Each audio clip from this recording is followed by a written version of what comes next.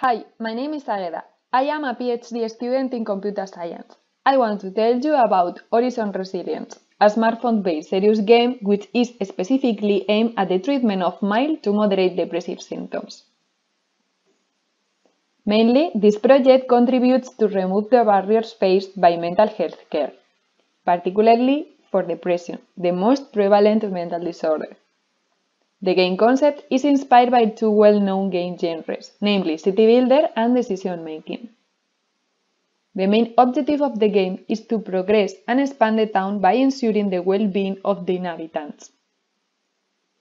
The psychological intervention proposed by the game is based on practicing different strategies for cognitive restructuring. Besides, it emphasizes physical activation, in addition to understanding emotions and thoughts and promoting positive feelings.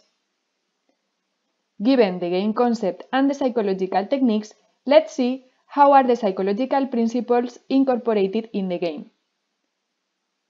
Psychological well-being is shown into the game in the form of resilience power, the Power R, present throughout the game.